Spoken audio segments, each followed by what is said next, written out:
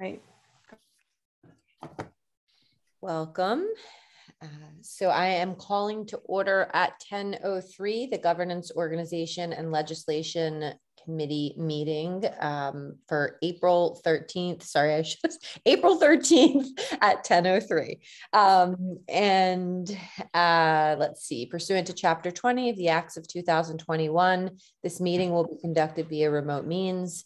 Members of the public are able to access the meeting in real time via Zoom or by telephone. And now we'll just take a moment to make sure everybody can be heard. And so we'll start with you, Pat. Present. Jennifer. Present. Anika. Present. And Mandy. Present. Excellent. All right, so I want to apologize for the confusion on this morning's meeting, starting a little bit later than what we've been used to starting at 9. And so that will mean that we need to make some changes to our agenda. So I thought I'd just quickly review what we will be doing today. The item that we will not be covering today is the Town Council Standing Committee structure. And again, that's one that we've been working on for quite a while. So hopefully at our next meeting, we'll be able to really devote a bunch of time to get that voted on, just a discussion and recommendation for the Town Council. And we'll also be talking hopefully about our equity lens review process, which has also been on hold for quite a while now. So today we are going to work with sponsors on the Jewish American Heritage Month proclamation and the Arbor Day proclamation, and we will also do the Finance Committee appointment recommendation.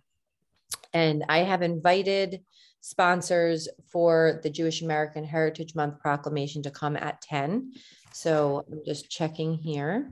I think we might, yeah, we have Dorothy. So I think we're okay in terms of quorum of the council to invite Dorothy in. And Rabbi Ben Weiner did say that he would try to join if possible.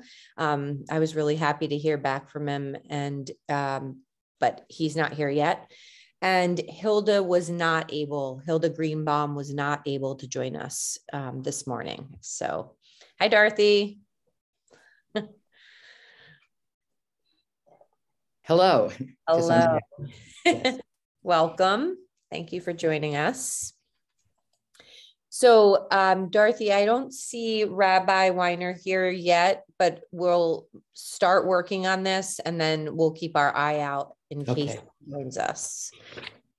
So Mandy's pulling that up, and I wanted to start, Dorothy, just by giving you the floor to talk a little bit about your reasoning for bringing this forward and initiating this, and anything that you would like to share with us about this proclamation before we move into the review. The idea came to me, I guess it was Hilda had spoken to you and had said, we're doing a lot of proclamations, and what about Jewish Americans? And I thought about it and I said, yes, because we really do a lot of proclamations and we wanted to be inclusive. And I think we're a little bit inspired by Anika's work on the proclamation for Juneteenth, which had some local references in it. And so the thought was to refer to some of the Jewish life in Amherst. But that led me into a rabbit hole, which was very fun. I consulted some of the experts here and there, and it was decided you can't mention a few names. I mean, we have some wonderful, great people who contributed Jewish Americans to the life in Amherst. But if you mention this one, why not that one? So that's why there are no names. But it was a fun and interesting history. And it was that somehow Amherst did not have many Jewish people except for some people who opened stores, and they were a very small group. But it was when the UMass went into a big expansion phase that a lot of Jewish faculty came in, and all of a sudden looked around and said, boy, I love Amherst. but what about Jewish education for my kids, which is the thing that's something that resonates truthfully with Jewish Americans all over the country, because that is what you look for. And we just have, there's just been so many riches, and we really couldn't put all of them in here, but we made some reference to it. So it was fun doing, there's a lot that goes on into proclamations, as Mandy Jo knows, who I think is probably the proclamation queen. So I welcome any corrections, additions, changes that you may have. That's really what I have to say. Thank you, Dorothy, and thank you for working on this and bringing it together and forward. And we will go through and do a sort of a paragraph by paragraph, but I want to, Anika, I see that your hand is raised. Yes, I have a question for Dorothy. Did you notice, or let me just back up a little bit. I remember seeing a local film, this may have been last year, I think, where Amherst Media did produce it. And it was about, I don't want to misquote myself, but I think it was about communities, Jewish communities that were in Connecticut, and like about the businesses they started, communities that they developed. But there was also a note in just the history in terms of how long they had been around, and that a lot of the community members were not claiming their Jewish heritage. And so I was wondering if there was any link to that here, like in terms, because I noticed you said that, back when you were tracing the Jewish population and there were just few numbers. I'm wondering if, there could have been populations that were maybe here, before we might think about, because they weren't claiming heritage. That's an interesting question. I did not find any of that here in Amherst. There were a Jewish community in Northampton. The earliest Jews in Amherst were Yiddish speakers. So they also spoke English so they could do their businesses, but they kind of kept to themselves to a certain amount. Although their kids went to the high school, and that process, of course, leads to Americanization. So that when at some point, some non-Yiddish speaking Jews came, it turned out they didn't really socialize with the others because of the language difficulty. Mm-hmm. So somehow Amherst was not a very Jewish place.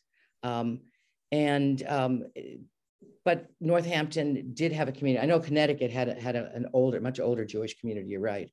But just, Anika, just one reference. One of the people I wanted to mention was Julius Lester, a Black man who had started out really, very 60s person, and made a change in his life, converted to Judaism, and switched from the Afro-American department to the Jewish heritage, to the Jewish department. I can't remember the name of it right now, because I had those things in here originally, and I think I took them out. So that Amherst's history it's got a lot of very interesting people. But I don't think that there were that many, in terms of people who are Jewish and not claiming it. We had a lot of people here who are Jewish, who are not what you would call religious. So that was the challenge of the JCA. How do you have one Jewish community of Amherst, which includes people who are very religious and those who are really Judaism as a tribe, as an ethical system, or even just as a memory, of ancestors. And that's really the accomplishment of the JCA, that it has created a place where Jews in Amherst can come together with very, very different, points of view on religion and various things. So I guess that's really my answer on that one. Thanks, Dorothy. And just to add, if you are interested in the history of Amherst, I don't know if you can see this, but this is called Essays on Amherst's History. And it's really a great book, a compilation of essays and some visuals in there. So I've had it from the library for way too long. I have to return it, but there are other copies. Good. And I see Jennifer's hand is raised. Yeah, I just wanted to add, well, first of all, I did want to say with Julius Lester, his grandfather was Jewish. It wasn't just, yeah, that he studied Judaism. And I mean, he discovered that link, and that's how he got on the road. But the Jewish community is very proud that, you know, of that connection. Yeah. And, you know, he's, you know, such a huge figure, you know, in the US and the world. And for whatever it's worth, I just wanted to add, because I think this is interesting, that because the National Yiddish Book Center is here, you know, that really puts, I mean, is something else that puts Amherst kind of on the map. And when COVID happened, you know, the Yiddish Book Center has, you know, weekly lectures, and, you know, depending on who was here, they may have 25 people, 150, 200. And as soon as the center had to close down because of COVID, the lectures immediately went online, and people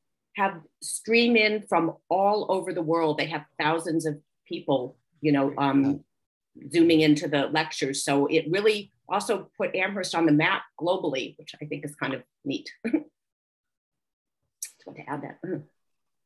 That's really interesting. Yeah, that's such a great place too, that we have so many gems in this community. Mm-hmm. We're really blessed. Yeah, Dorothy, did you want to respond to that? I will tell you that there is a strong thread. Okay, one of the experts that I spoke to, I will not name, when I was asking for more information, said to me something which I have to say is so reminiscent of the older Jews that I have known before, which was, oh, you know, we kind of keep our head down. We don't really want to. There was this feeling of not wanting to stand up and say, hey, look at us, we're the Jewish community of Amherst, wanting to play it down, always keeping kind of a low profile.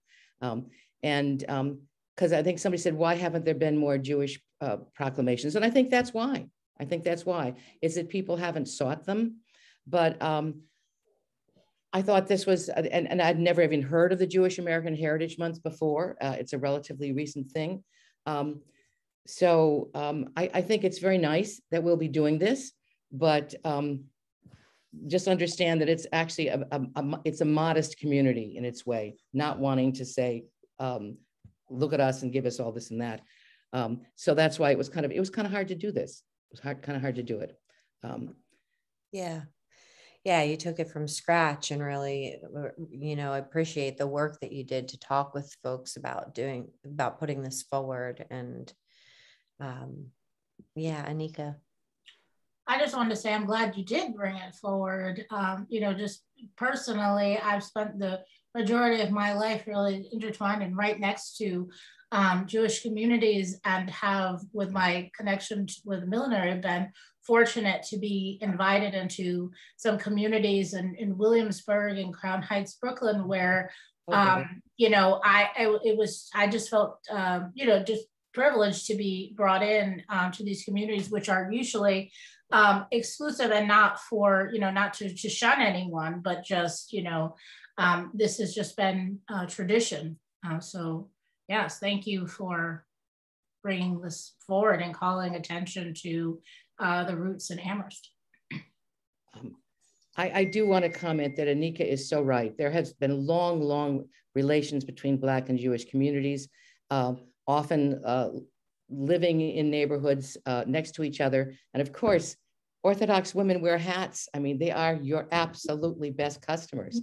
But you know, in the family that I married into, you know, just a common thing of Jews and civil rights and working with Blacks is just it's an old connection.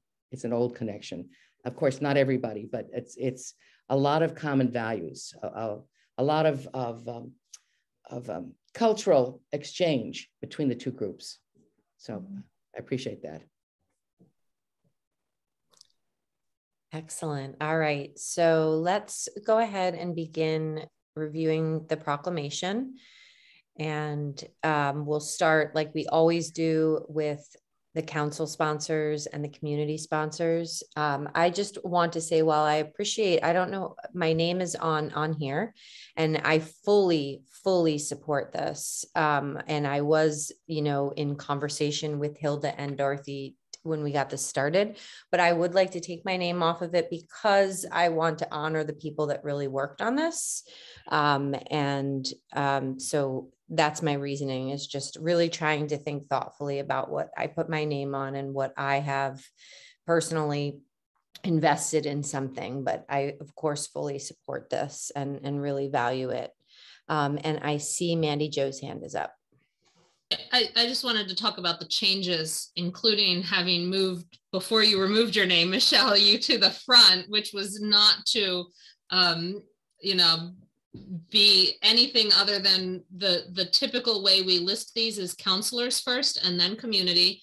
And we list it by last name only. And we've always done alphabetical. Now, if that's the history, now maybe we should think differently about how we list the counselors, is what I wanted to point, because it sounds like Dorothy was the one that did a lot of the work. She alphabetically, now she ends up first, but maybe as a GOL committee, instead of just defaulting to alphabetical, we should think potentially about doing it some other way in the future or now. But that's why those changes were there.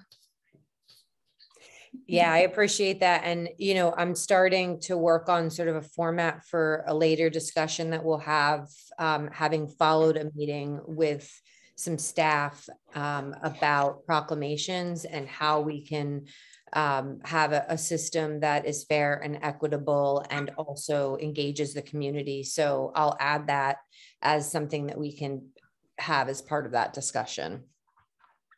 I think alphabetical is great, because often more than one counselor will be working on something. And I don't think we need to be thinking about who's the first and whatever. I think alphabetical, if anyone questions it, their mind will tell them in a few minutes, oh yeah, it's alphabetical.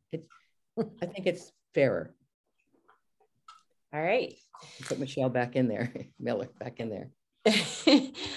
So we have counselors Pam, Shane, Steinberg, and Taub, who are sponsoring this and who have, in my understanding, been in communication as this was getting worked on. And we have community sponsors, Hilda Greenbaum and Rabbi Benjamin Weiner. So thanks to, and I'm just checking the audience. I do not see Rabbi Weiner here. So yes, Dorothy, please. I have emailed Kathy. I have not gotten an answer back. So the communication is not full at this point. I'm assuming I sent her an email and she didn't say no, but she didn't say, oh yes. So I think I have to try once again to communicate with her. Okay. That's okay. Okay. Sure. We can figure out a way to make that. And I could also even try to send her a text in a minute. That might be the quickest way to get to her. Yes. Good. All right. So, are there any other, I think if anyone else would like to be added to this, I think this went out in an email to all of the counselors. These were the responses that we received. So we can, excuse me, Sergio. We can move on to our review, starting with the first paragraph here. And as usual, either just chime in or raise your hand if you have something to say about this.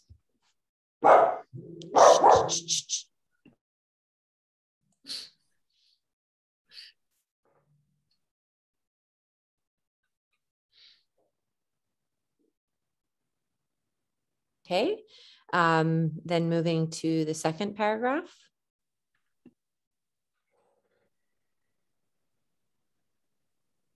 And just note that that's in quotes from the presidential proclamation, that paragraph. Okay, so we'll want to, yeah, sorry. I was going to say, which is why I didn't attempt to split it up, because it's multiple sentences, because you're quoting the whole thing. So. Right, good. Yeah, so do we want to, so we don't need to say that, like is it clear that the proclamation, which proclamation we're talking about here? Let's see. I thought it was when I read it. Okay. Yeah, I did too. Wait, so what proclamation are we so these are resolutions. Maybe, It was George the Bush proclaimed. There it yeah, is. so it's a President proclamation. Bush's proclamation on proclaiming May Jewish American Heritage Month. Do we need to link how we did for Juneteenth or no? Link to that? Like to cite it. Yeah. Okay. Now it's clear to me. Sorry. I had to read that one more time. Yep. If I get if you want a hyperlink, Dorothy, if you just send me the link, I can add that hyperlink in before I send it on to Michelle and Athena. Okay. Yeah, that was great. We did that with the June. Is that that's what you said, Anika? Yeah, with the Juneteenth. That's a good. That was Okay. good. I'm still not, I can send links, but sometimes I have to, it takes me a long time thinking through what I'm doing when I do it. It doesn't come naturally yet to send links, but I will do that.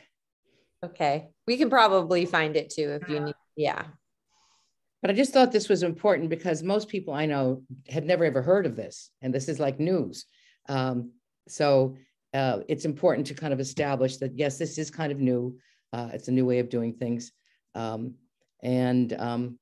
It's interesting. And what I like about it is that this is something about Jewish Americans, but it's also linking to all kinds of other Americans who come and keep a kind of dual heritage. You're American, you're very American, but you're also something else at the same time. So that it's connecting the Jewish American experience with that of other peoples. Yeah, definitely. Okay.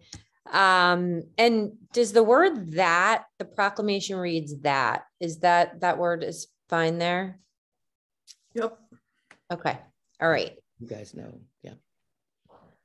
So then let's move on. So the formatting was just that it was in gray for some reason. Okay. I have no idea why it was the only thing in a weird I know. color. And I couldn't make it change. Yeah. This is all a mystery sometimes. I agree. Okay. Any comments about the throughout their history paragraph? Well, I'm wondering if it says throughout their history, but well, maybe. You're right. We could drop the there. Well, I was thinking our history. Our but history, yeah. referencing more, yeah. Okay. But I think that's better. Yeah. Yeah.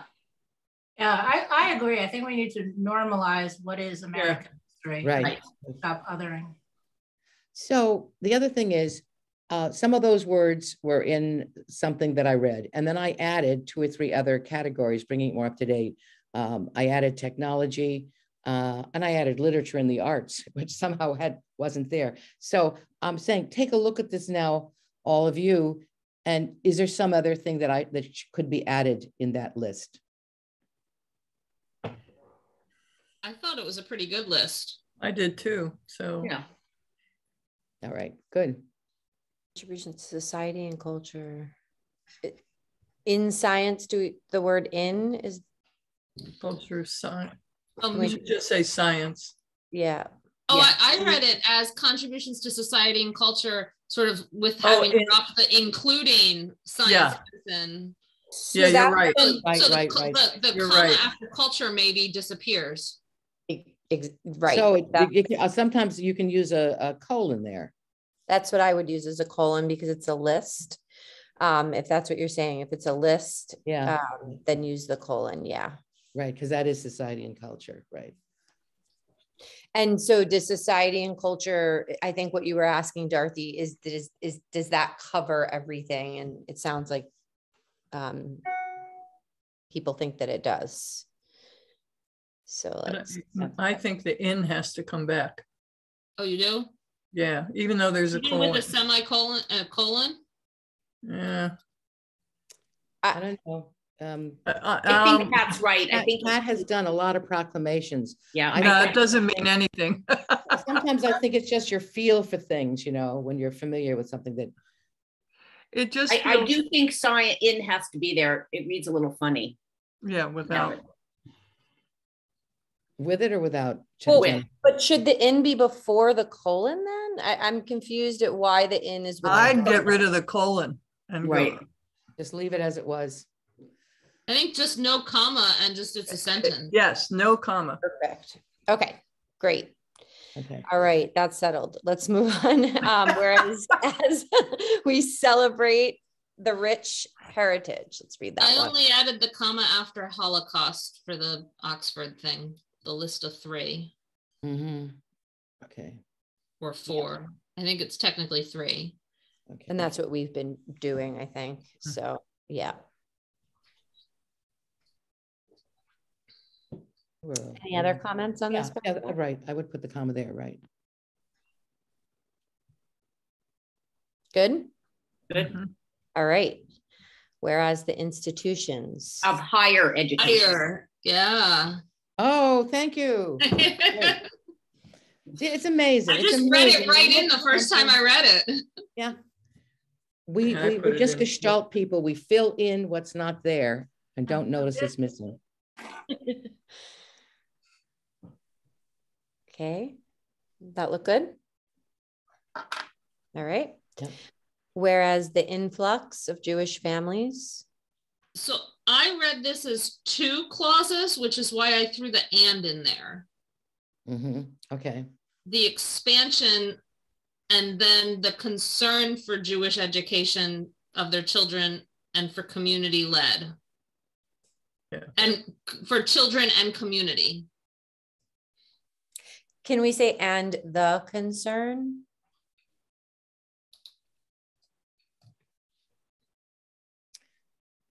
Right? Well, I would say led to a concern.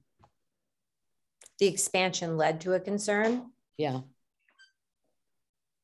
But the concern led to the establishment of the JCA. It did. Right. It did. And that's what it was. It was a traveling Hebrew school. Oh, wonderful fact I couldn't include in here.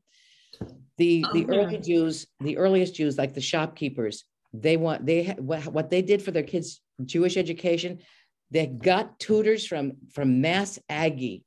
And I just thought that was so fabulous.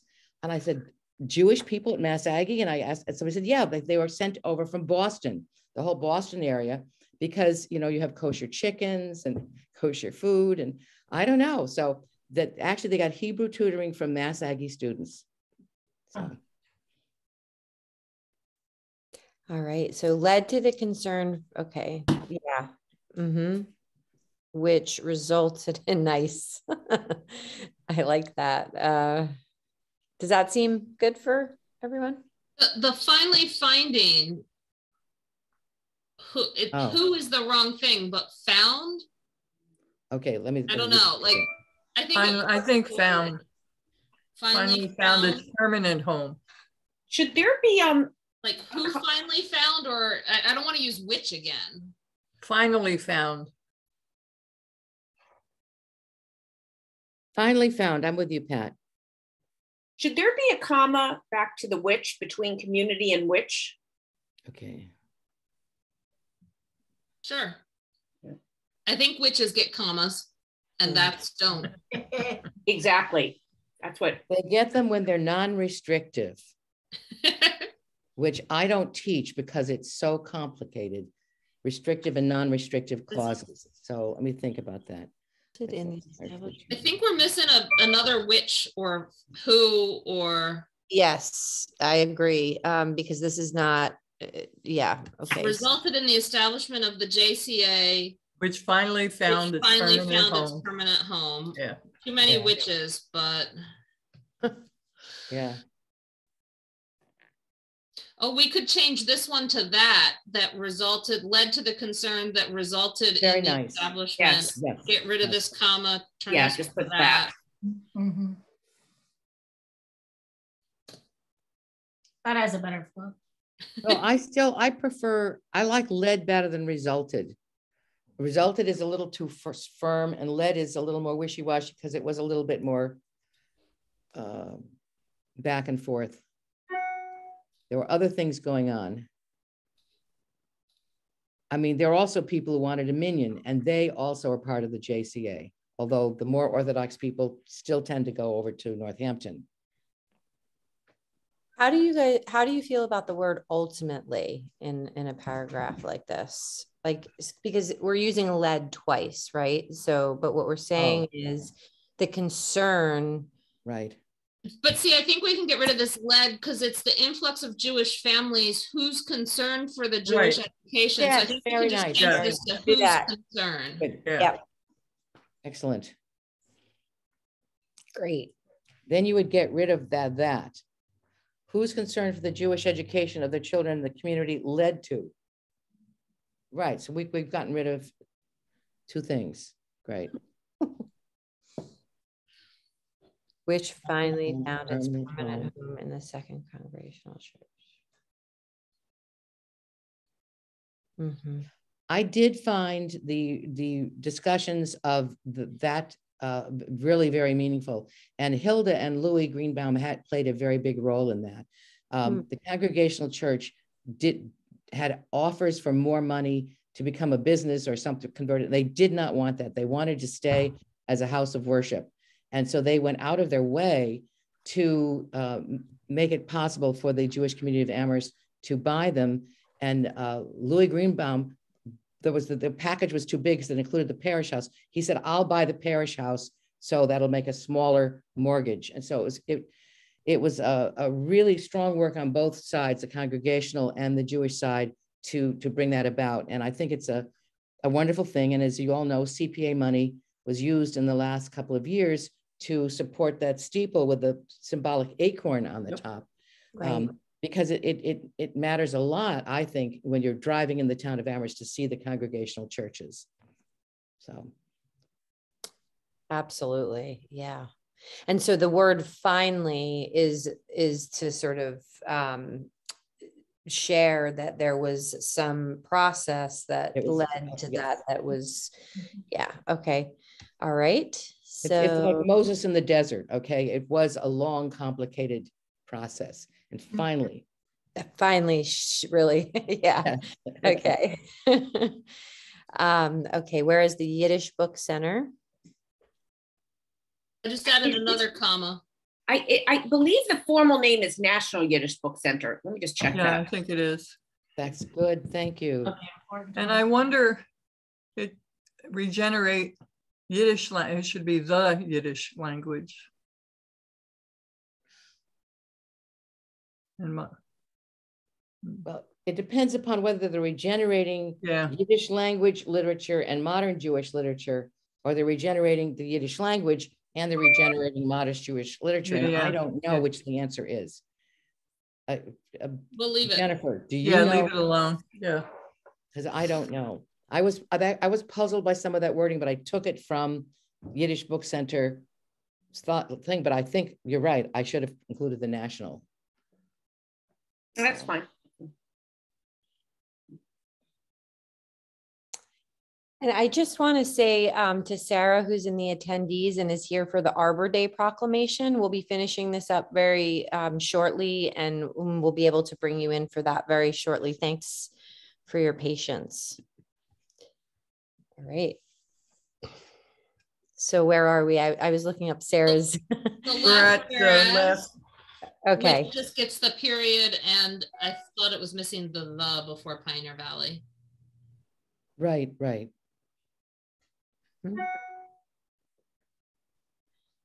Okay.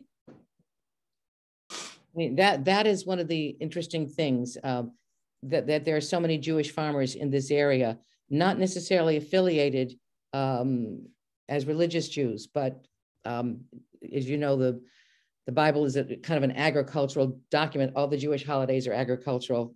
Well, most of them are agricultural holidays. So it's a very interesting thing. And our food bank of Western Mass, all those things are just part of this. And I guess I think Simple Gifts Farms there's just a lot of idealism in the farming movement in our area. I'm wondering in the now, therefore, do we really need to say the city known as, isn't it just, it is the town of Amherst, that's, I don't know. That's fine. I think Mandy, Joe, and Pat, you've done a lot of these. Whatever's supposed to be should be. I think Yeah. we've been pretty consistent with just the town of Amherst. Good. Yeah. That reminds me though, up here, we had City of Amherst here. should So sound- just Oh, saying good. no. Oh, Yeah. Good didn't catch. even notice. Didn't even see it. Yeah. And Dorothy, while we don't have a process fully in place in terms of these, one of the things that we discussed at a recent meeting, or that I did with Lynn and some staff, is if a counselor brings a new proclamation forward and would like to have an event tied to it, so whether it be a reading or whatever, that counselor should reach out to Lynn and work with Lynn in planning that. So if you have anything in mind with respect to that, that's the way to go right now. Okay, I will consult with Rabbi Ben on that. And I'll get back to you. Okay. That's great. All right, are we ready to make a motion? And Jennifer, I'm gonna ask you if you would be so willing to make the motion. I will. I hope I have the correct language. I move to adopt the Jewish American Heritage Month proclamation as we have just written. Do we normally include clarity, consistency? We don't adopt anything. We No, we don't. declare We them clear, consistent, and actionable. we can. That's right. To be referred to the council.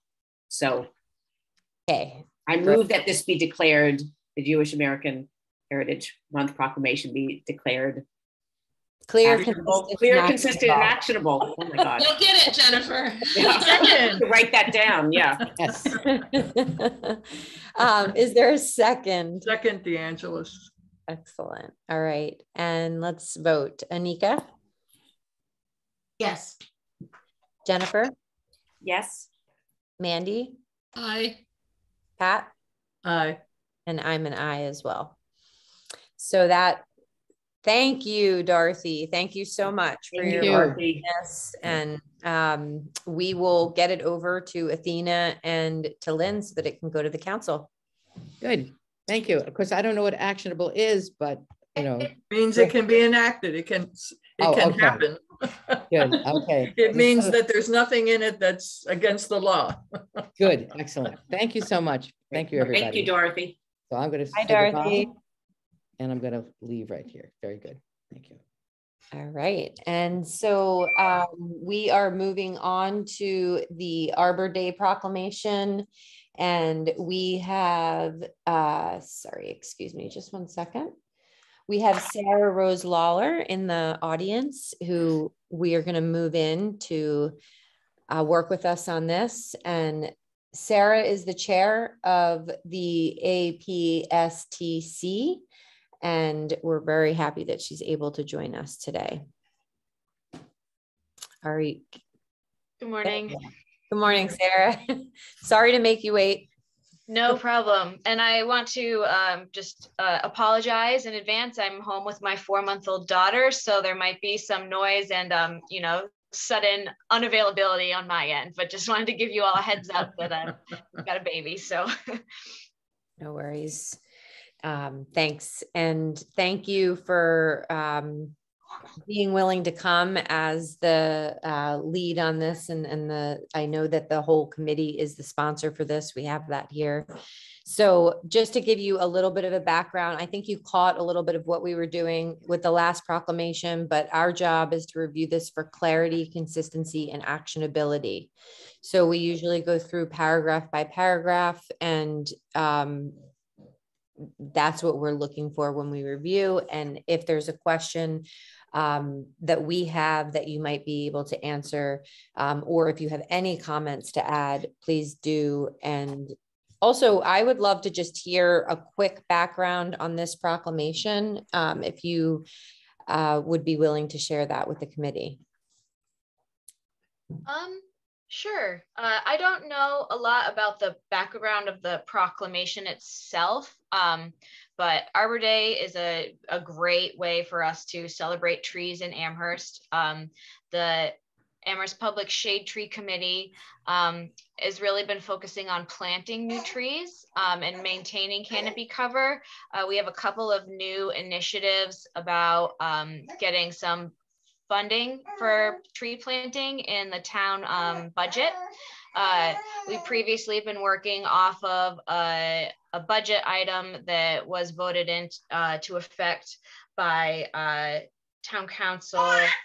I believe it was about 10 years ago at this point. And so that was supposed to last for 2 years, and we've been stretching it out all the way up until last year.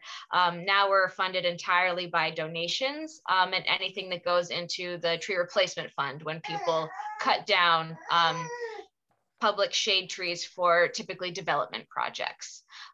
So we're working on getting some more funding. We do second Saturday plantings every second Saturday of the month from April until November. And that's a great way to try to reach out to the community. We're really just trying to spread outreach in Amherst about how important trees are to our community. And there's a couple of different initiatives that we're also working on the state level to make sure that trees are included in things like the Complete Streets program at the state level, which right now doesn't really include any green infrastructure options. So we're really trying to just look out for trees, and Arbor Day is the biggest outreach that we have for our committee. We're pretty small and not very well known. And so this is the biggest time we have in the year to do outreach. We have a tabling event that's going to be on Saturday the 30th at the farmers market on Town Common, where we will be handing out seedlings, promoting Arbor Day and the work that the Shade Tree Committee does. And we've also recently got the news that the Amherst History Museum has gotten a grant to protect the two historic trees that were planted in front of the Amherst History Museum, London plane trees. So we're collaborating with them about the history of that tree, and hoping to have them kind of collaborate with us on our tabling event on the 30th. And we also are looking to get a speaker to come to that event, which is right now being kind of worked out. We just got news that we got the grant for that as well. So we need to get paperwork in hand before we can move forward to bring our speaker in. But that's pretty much where the Shade Tree Committee is at for Arbor Day. And the proclamation just helps us, kind of sponsors the committee and furthers outreach in the town so that we have more of an event and try to get as many people invested and involved as possible. Excellent. Thank you so much. Really appreciate that. And is Julian still with you all on that? Yes. Oh, great. Yes. He's on the committee and he's actually our treasurer right now. Excellent. Awesome. Jennifer. I just wanted to add, I think that event on the 30th follows the cleanup day action. So if you're working with your constituents, I think everyone's invited and encouraged to go to the common after. And I think that's part of the celebration or festivities with the cleanup day. That's good. Excellent. Thank you, Jennifer. I can also add that it's from 7:30 to 1:30. And we are going to be advertising while we are there our tree tour. So a couple of our committee members have put together a tree tour of noticeable trees, public trees in Amherst. And that is going to be held at 2 p.m. on Sunday, May 8th. Eventually it's going to be a self-guided tour, but to kind of kick it off and increase awareness about this, we are having a guided tree tour on that day. So the meeting place is in front of the Historical Society next to the Jones Library. And we'll kick off at 2 p.m. and then do a walking tour of noticeable significant trees downtown.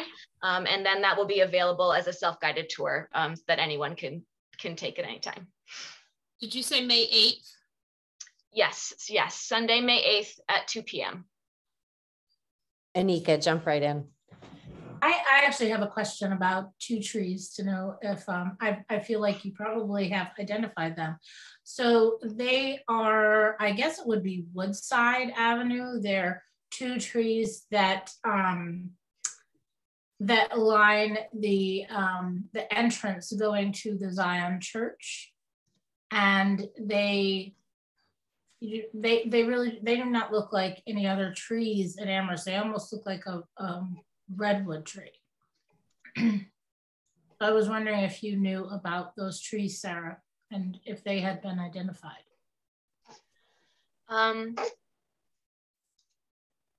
So I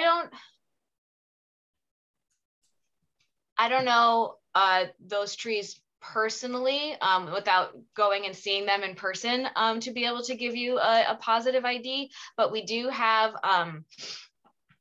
a town tree map, which doesn't have every tree in town, but a lot of the trees in the core downtown area. So it's the Amherst Town Tree Inventory. It's available on the town website. You can find it. I believe the best place is to go to the Public Shade Tree Committee page first, and then you can get there through links. One of the grants that we applied for was to get an update to that tree inventory. So if those 2 particular trees are not on the current tree inventory, I'll just make a note, and that's something that we can definitely do for the update of the tree inventory. And I would also recommend Alan Snow is our tree warden, and he is excellent at tree IDs. So if you happen to see Alan, you could certainly ask him if he knows those trees. He's really familiar with all of the, significant noticeable trees downtown. And I'll just make a note that we can ask about those 2 in particular at our next meeting. Thank you. Who knew there was a whole tree inventory and everything? I didn't. So I'm really happy. They're so interesting, these trees. They stand out because they just do not look like the others, Okay. All right. Well, let's go ahead and begin to review this. So, Mandy and Pat, this is an annual proclamation, right? So do we want to add date or?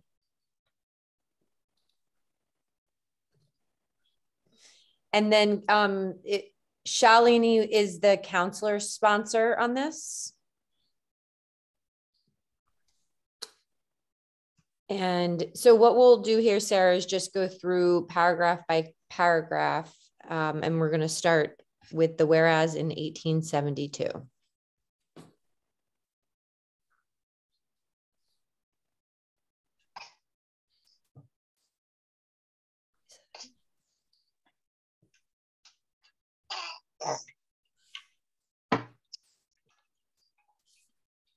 And just jump right in if you have comments on this. Okay.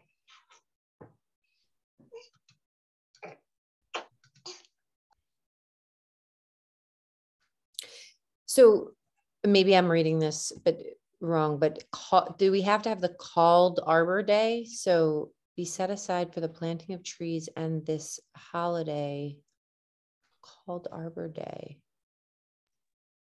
Something is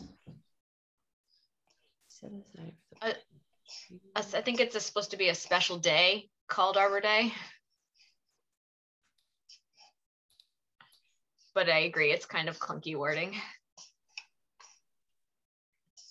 So the special day be set aside for the planting of trees. And this day called, yeah.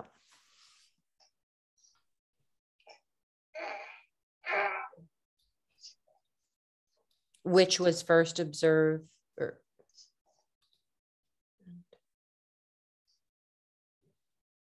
specialty we set aside called Arbor Day.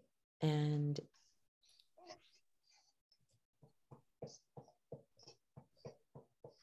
great. Oh wait, no, hold on. Which was first observed with the planting of more, can we just say which was first observed? Yeah, I don't think you need the then there. Right.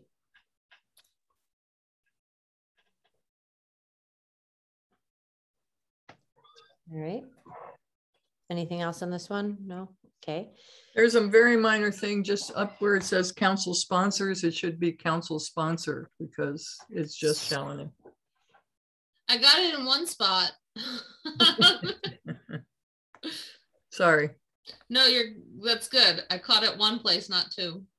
So my question on the next one, the Arbor Day, is that a specific day in April? Is it always like April 15th? I don't even know what day it is, but is it always a specific day? No, it's always the last Friday in April. Okay. And so Arbor Day, Arbor Day itself is the 29th.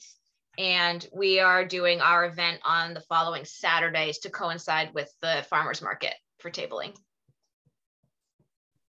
So the national and global holiday is celebrated on the last Friday in April. Yeah. Oh, got that. Okay.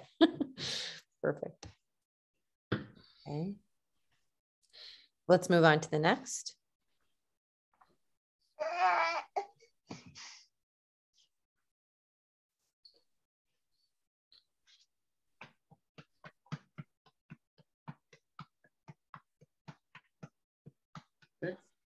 Looked good. Good. All right, next.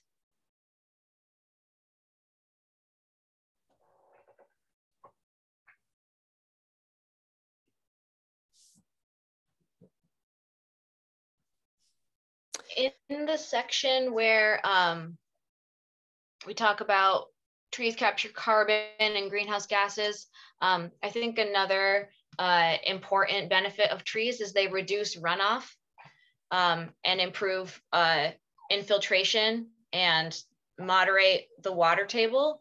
Just trees do a lot for managing water, flooding, yep. Erosion, and that's considering the changes we've been experiencing in the Northeast with a lot of flooding events and a lot of rain. I think that's an important benefit of trees that could stand to be mentioned in that paragraph. They improve water quality and slow runoff is maybe an easy way to say that. They modulate the water table. Mm-hmm. We don't have to get that technical. My training is as an ecological designer, so we don't have to get that technical for this document, but. Okay, good. All right. So I think we're at whereas trees can increase property values. Nothing. We could also, I mean, there's a lot to add if we're really trying to kind of bolster the case for trees. They reduce heating and cooling costs for homes. And they also have been proven to enhance mood, lower crime, and help with healing and depression. Wow. Makes sense to me. Yeah. There's a really interesting study makes sense. about patients in hospitals. If they have a view of a tree out their window, they feel better faster and heal more quickly than if they have a view of a building out of their window. So something just as simple as being able to see a tree can have a great impact on mental, physical, and emotional health. Mm.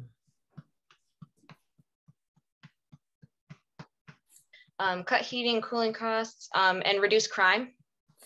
That's one of the points that we use a lot when we're talking about, oh, it's eluding me.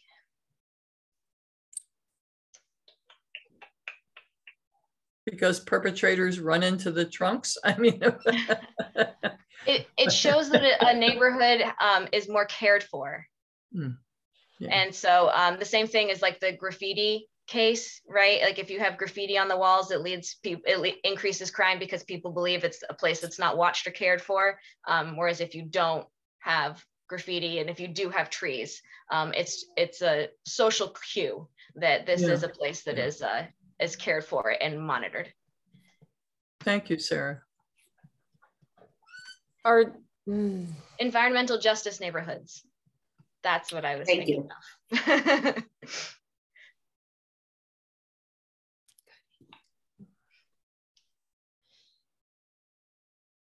I don't know why the reduced crime piece is not settling for me. And I don't have words for it right now. So we don't have to include it here if you don't want to.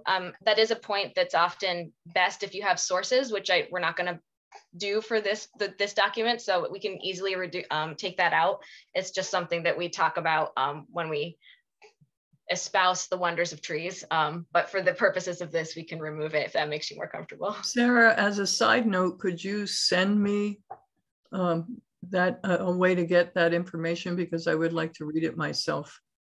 Sure. It's very I would too. I would love to, yeah. Yeah, thank you. So I have a question in what was originally the last whereas. So I got the Word document. Our packet had last year's proclamation in PDF. I pulled the Word document from 2020 GOL packet, which had 32 years, as did 2021's proclamation. And so which means we've been forgetting to update it, which makes me wonder how long we've actually been a tree, tree city. And so Sarah, do you know what year we were first declared a tree city? I don't remember the date off the top of my head, but I think I could probably find that information pretty easily. Because it might be wiser for us to put the year in so we don't forget to always update it. Right. Yeah. So that it says just since whatever year. I'm trying to see if I could find it anywhere.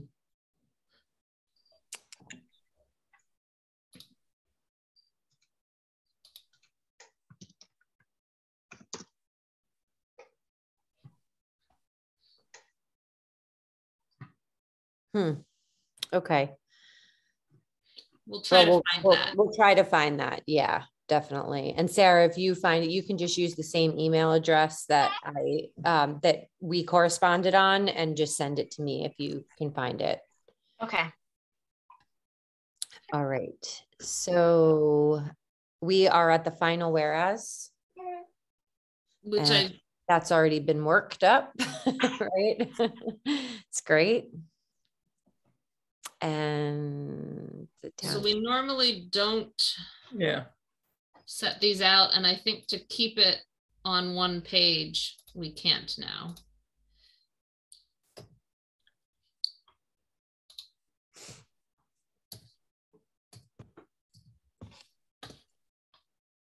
And I don't think it should be yeah.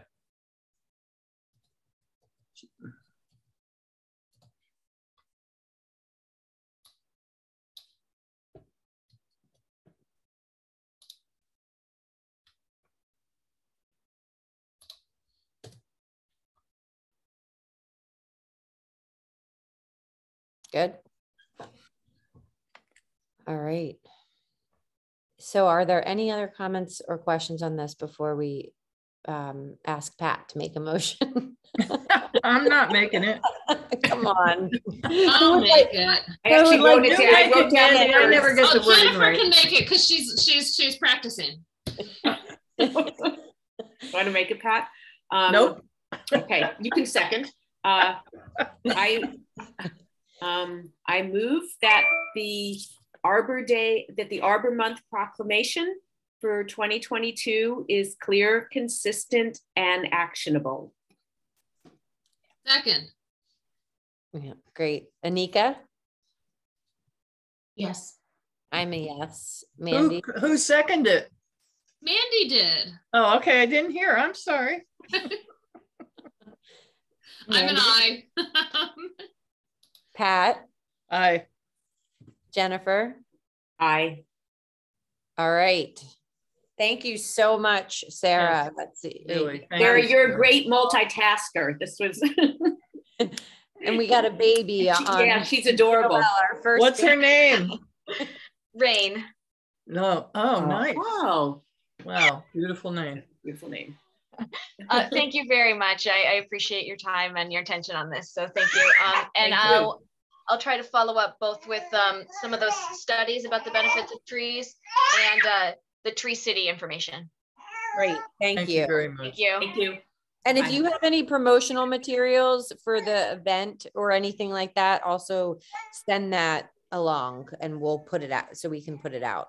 Okay, we are going to be doing like a social media blast on our Facebook, Instagram, and Nextdoor. So we can definitely send whatever we post along as well. Should we use the same email for that as well? Yeah, that's perfect. And then I can send it. We'll announce it at the District 3 meeting, which is right before that. Okay. All right, thank you so much. Bye. Bye-bye. Okay. All right. So we can move on to the Finance Committee appointment, which is just a bulletin board notice, as I understand it. So Mandy's got something for us here.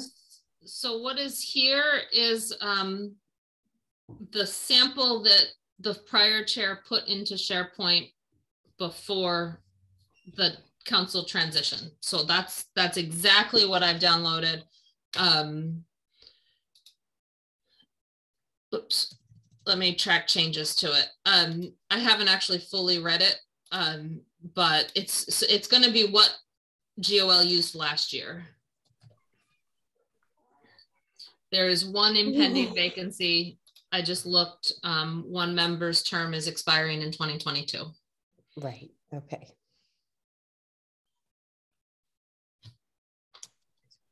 And does that person have the ability to, do they have to apply again? Or there's not an automatic renewal type of thing? They have to go through this process of applying? Yes, so I can walk you through how that happens, but according to our new town council policy, once the vacancy notice is published, then anyone who has submitted a CAF in the last 2 years is contacted by whoever is the designee for GOL to contact the people. It's generally the chair, to see if they would like to reapply, because the only people we continue to keep in the applicant pool is anyone who submits a nowadays under this new policy is anyone who submits a CAF after the bulletin board notice is published. So you contact everyone who submitted a CAF in the last 2 years, ask them if they're interested, and essentially tell them if you are still interested, submit a new CAF, and you give them the link and all of that. Sample email communications should be somewhere. You also then contact, it is potentially likely sometimes that the person who is currently in the seat that is, whose term is up, that CAF is older than 2 years, because some terms are 3 years. And so you also affirmatively contact that person and say, if you're interested in renewing, you need to submit a new CAF. So that's the process that happens sort of after the bulletin board notice is published. The next step for the committee is to, after the bulletin board notice is published, is to declare an applicant pool sufficient, which cannot be done for at least 14 days from the time the bulletin board notice is published, according to the, that's actually, I think, a charter requirement. And so we have to wait 14 days, and then we gather, the chair generally gathers information about how many CAFs have been submitted since the bulletin board notice was there, how many applicants are there, how many vacancies are there, is the pool sufficient to move on towards essentially interviewing people. So that's sort of the next step after this one.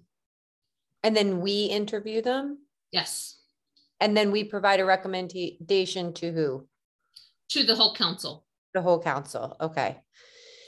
And where would I get the CAFs, the 2 years of CAFs? Where would I? There is in SharePoint an entire folder about the current applicant pools, the as of when the transition happened. Okay. I don't believe any CIFs have been submitted for the finance committee since that transition. We've all gotten those emails. I've been paying attention because I have to send the emails acknowledging receipt of them for other committees. So I don't think any have been submitted for finance. So that list is in there. I can meet with you later, Michelle, to help walk you through That'd be great. the whole process, and where documents are and where to find them. We can set up a meeting to help you walk you through that. Thank you. Thank you. Because sadly and scarily, I think I'm the only counselor on the current council that has managed a process before. I'm not the only one, obviously, that has been through the process, but I think Evan did it before, Darcy did it before, Sarah did it before, George did it before, and I did it before. And so I'm working on getting Pam, my vice chair on CRC, also up to date, so and involved in it, so that that doesn't happen again, hopefully. If you want to meet with both of us, if that would make it easier to meet with both of us, you know. I've already met with Pam and walked her through that system, because we're actively managing 2 appointment processes right now. And what did you say, Anika? I was just saying, I would either like to join, or else you can pass this along to me. Join, yeah, that would be perfect. You know, we can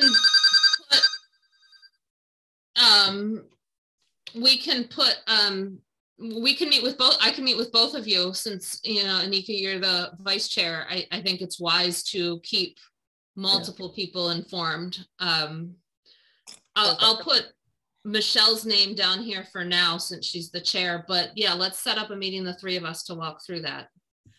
Awesome. Okay, so right now, once we approve this and this goes on the bulletin, can we start? And I know we're going to meet to do this, but just one quick question. Like, would I reach out immediately to the person who is expiring on the finance committee, or do we have to wait the full amount of days? Once this is posted. Yes. So that if they submit a new CAF, it's not submitted before this posting. So you don't know, the 14 days is before GOL can declare the pool sufficient and move on in the process. Perfect. So you actually you want to do it before the next time GOL is seeking to make that declaration, basically. Great. All right. So do we have to do something? Like, do we have to vote? We have to vote this. We have to recommend this. Is that right? We don't have to vote this. We just, as a committee, the rules, the council policy requires the committee to see it before it's posted, to review it before it's posted. Okay, so at this point, it can just go to Athena, and if we are we have consensus on this, and then Athena can post it. All right. Are there any other questions or comments about this? All right, Mandy, thanks so much for having this readily available. Appreciate that. Okay, so let's do a quick, let's adopt quickly the meeting minutes from March 30th. Is everyone okay for another couple minutes until about 11:15? Okay, Jennifer? Yeah, no, I assume that the meeting, because it started an hour late, would go an hour late. Yeah, me too. Yeah, well, I think we briefly talked about that, Pat, when we met the other day. And there's just been a lot going on getting to this point. So I did not send out an email asking. I can't stay personally beyond 11:15. Oh, okay, that's fine. I just wanted to, yeah. No, and I think Anita also has Right. And I must admit, I forgot that, so. Oh, that's okay, yeah. So if everyone is fine, we'll finish up at 11:15, and then we'll meet for our next meeting. Will be, let's see here, the 27th. And so let's just talk about that then for a second. We have to do the discussion and make a recommendation on the town council standing committee structure. We have had the equity lens review process on here for quite a while. I'd also like us to work on a process for proclamations at some point, but let me just look at, oh, I know what it was. The resolution, the plant medicine resolution. I'm really hoping that that will be ready for the next meeting. It was supposed to be part of this meeting, but the sponsors are still working on it. So I'm hoping that will be ready, and I will disclose that that has a lot of words. It's sort of like a heady resolution. So it will take us some time to go through that. And I know that our community sponsors are very invested in this and very passionate. And so they will likely be here with us doing that. And it may be more than one. Should we extend the time? Should we extend our meeting time a bit? We may, I mean, depending on what we, how much we want to get done next meeting, because I'm just quickly looking here to make sure there aren't any. Sometimes, like with the Arbor Day proclamation, I didn't learn about it until I think it was Friday or Thursday. So I might get a proclamation sent to me. Mandy and Pat, there's probably a list in the SharePoint, right, of all of them. Yeah, there is. I'm going to take a look at that. And if there's anything that I see hasn't been sent to me yet that is coming up, I'll make sure that I get it from whoever has it. Because I know they come from different committees. May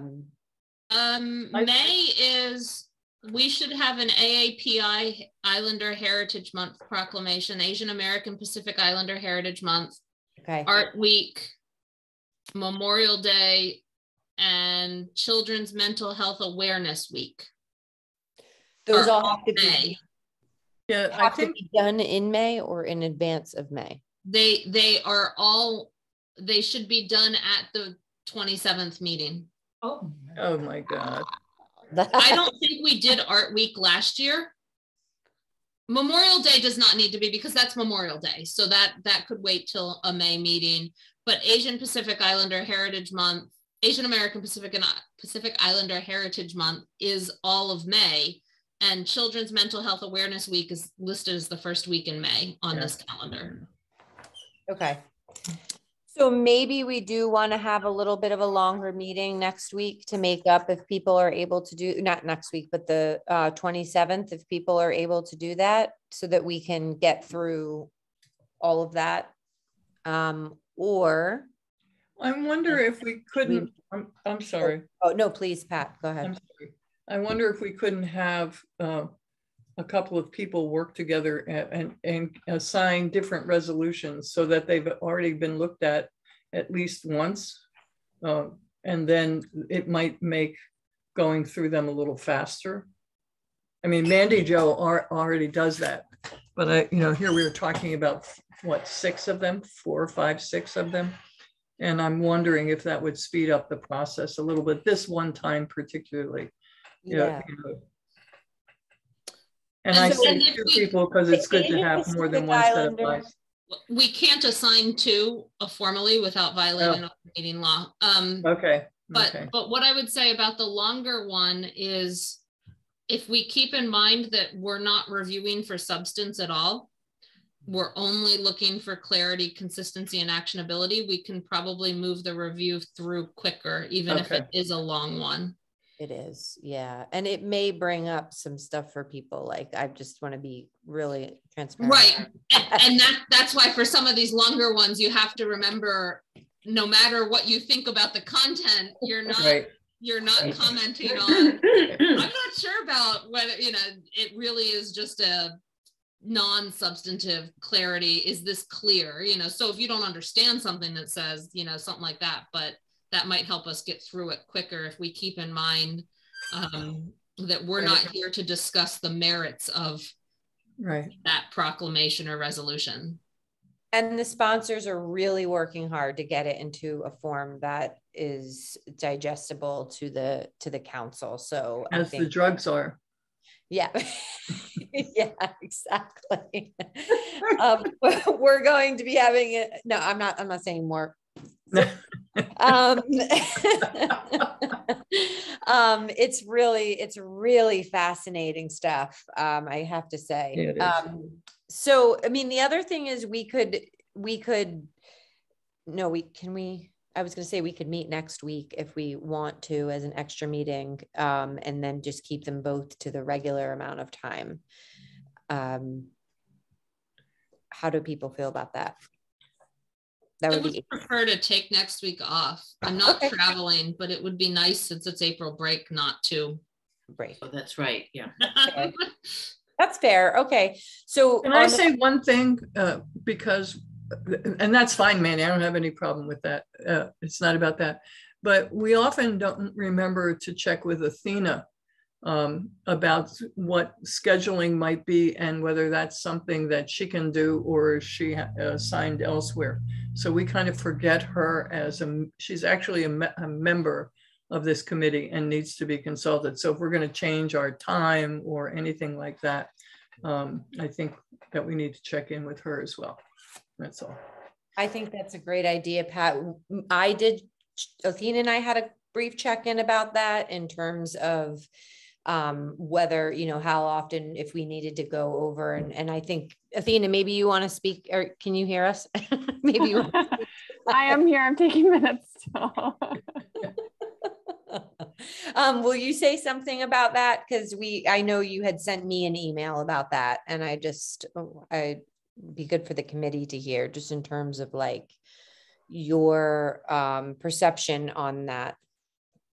Scheduling meetings, it is nice to give me a heads up if you're planning on scheduling an additional meeting, just because right now I'm covering the committee meetings for minutes, but I'm scheduling interviews for minute takers next week and the following week. So I'm hoping to have somebody set for you, so you'll be less reliant on me. There is that issue of the Zoom meetings overlap. So if there's GOL going on at the same time that I have something else scheduled, then that can be a conflict. But as long as I know about it ahead of time, then I can make sure that either my Zoom room is open so that there's no conflict, or somebody else can schedule the meeting. It just takes a little bit of extra logistical legwork, but I'm happy to make that happen if you need to schedule an additional meeting. Great, thank you. Okay, so we're gonna do the 27th, and do we want to do, we're gonna say 9 to 11:30 that day? If that works for everyone, including Athena? Sounds good. Yes, thanks. Would you say, Nika? Sounds good. Sounds good. Okay. Everyone good with that? All right. And Athena, you're good with that? Yes, thank you. Okay. All right, great. And I don't think we need to do public comment because there aren't any attendees. Are we trying to get minutes adopted? Yes, we Yeah. want I'll move to adopt the minutes. March 30. March 30th, 2022 minutes. I was working on that date. Second, DeAngelis. Okay. Great. And Nika? Yes. Mandy? Aye. Pat? Aye. Jennifer? Aye. I'm an aye. Okay, sorry I didn't ask for discussion. I got a little, someone would have said something. In this group, yep. Yeah. All right, so, and I don't have any items that were not anticipated. I think we did the agenda review. Does anyone have any announcements? No? Okay, great. So I will move to adjourn the meeting at 11:21 a.m. Thank you, everyone. Thank you. Thank you. Bye-bye. Bye-bye. Thank you, Athena. Thanks. Bye. Bye.